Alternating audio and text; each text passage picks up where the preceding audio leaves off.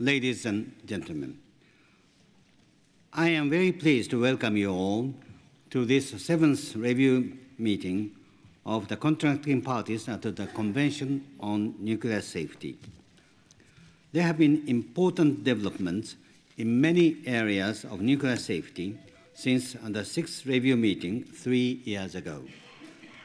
The IAEA Action Plan on Nuclear Safety made a valuable contribution to improving safety globally after the Fukushima Daiichi accident in 2011. The need to maintain a robust safety culture is now universally recognized. Countries with nuclear power programs took vigorous steps to reassess all aspects of safety and to make improvements where necessary. Some countries reformed their regulatory systems.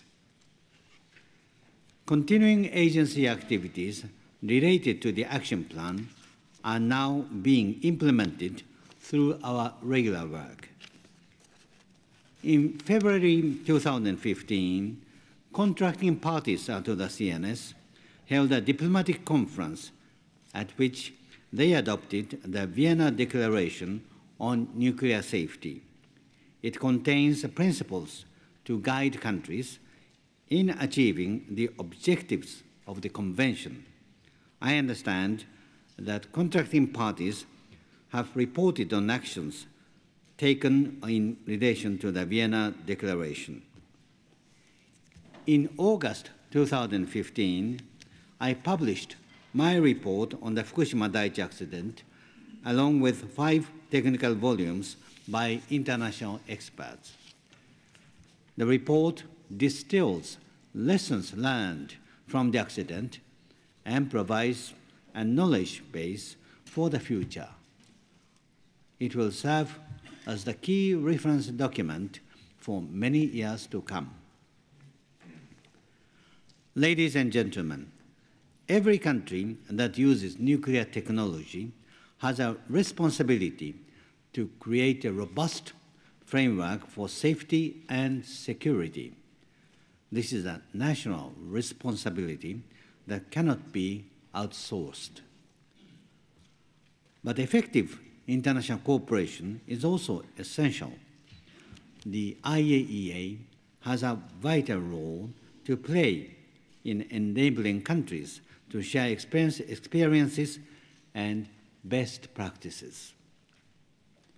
Last June, I outlined the way ahead for the agency's activities in my report on building on the action plan on nuclear safety.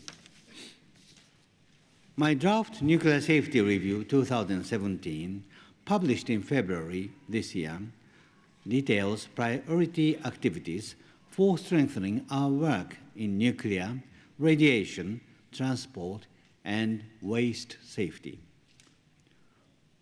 For example, we plan to give increased attention to issues such as the safety of radioactive sources used in industry, healthcare, and other non-power applications. We will continue to focus on regulatory effectiveness, safety culture, and capacity building. We will also continue to strengthen IAEA safety standards and help member states to apply them. We will finalize a revised safety guide on aging management and safe long-term operation of nuclear power plants. We will provide forums for member states to share experience in strengthening severe accident management guidelines. Offering peer review and advisory services and supporting education and training will remain an important part of our work.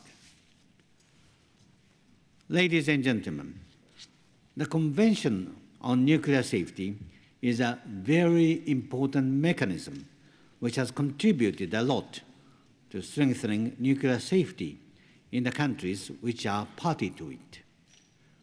I encourage all countries which have not yet done so to become parties to the convention.